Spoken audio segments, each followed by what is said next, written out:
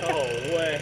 10 volunteers from Marine Corps Air Station Iwakuni Single Marine Program put on their work boots to help do some yard work at Eau-en, a special needs home for children in Hiroshima, May 18th. A volunteer from the Single Marine Program, Private First Class Nathaniel Hoskin, says it is important for American service members to do their part to show the Japanese they will continue to be gracious guests in their host nation. I volunteer because, we are all in this world together, and, we can all be doing our own things, but it's better to give back to the community and show them that we care about them because we're in their land and we don't have to be here. They are letting us be here. The project to enhance their garden started in November, and the Single Marine Program plans on continuing to visit to cut grass, pull weeds, and dig small trenches to direct water away from the children's home and tool shed. Single Marine Program Vice President Sergeant Emma Kepler says volunteering their free time to lend a hand helps bring Japanese and Americans closer together. I want to say that every single time I volunteered,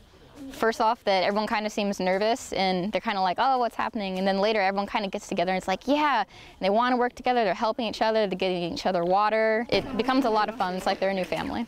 Eau-en helps adolescents ages 14 to 17 who have special needs live a more calm and relaxing lifestyle by providing them with activities such as gardening, making charms for good fortune, and woodworking. Reporting from Hiroshima, Japan, I'm Lance Corporal John Sebastian Andrade.